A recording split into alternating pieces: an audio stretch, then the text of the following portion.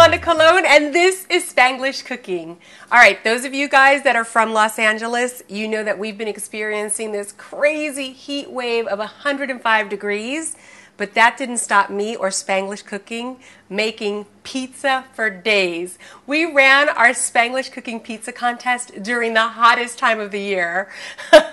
It was pretty hot, but I have to tell you, it was really worth it. What was really cool about this contest, I got a lot of different entries, a lot from my hometown, Reading, Pennsylvania. Thanks so much, Sofrito's Pub. Their pizza was delicious. It had duck, caramelized onions, and chorizo. We also received entries from Los Angeles, hey, shout out, and New York, pretty much all over the country.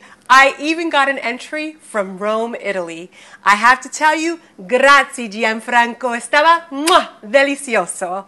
So I'm super excited to tell you who won the Spanglish Cooking Pizza contest. The first runner-up is this delicious pizza from Felicia, Bowers, Pennsylvania. Definitely look for it on my YouTube channel. The recipe is easy, delicious, and it was a really good Spanglish pizza. Now to our grand prize winner. Okay, first let me tell you what the grand prize winner gets. They'll be featured on YouTube. They will also be featured on my Spanglish Cooking Facebook page. But I'm working on a cookbook, and I'm happy to say that this recipe will be in my cookbook with the recipe and a picture of the winner. And that person is Nathan from Brooklyn, New York. It was so outside of the box. It had manchego cheese, mozzarella cheese, chorizo, prosciutto, pico de gallo. It had pretty much everything in there, and it's delicious. Thanks so much, Nathan. I appreciate it. And thanks to everyone who submitted their entries.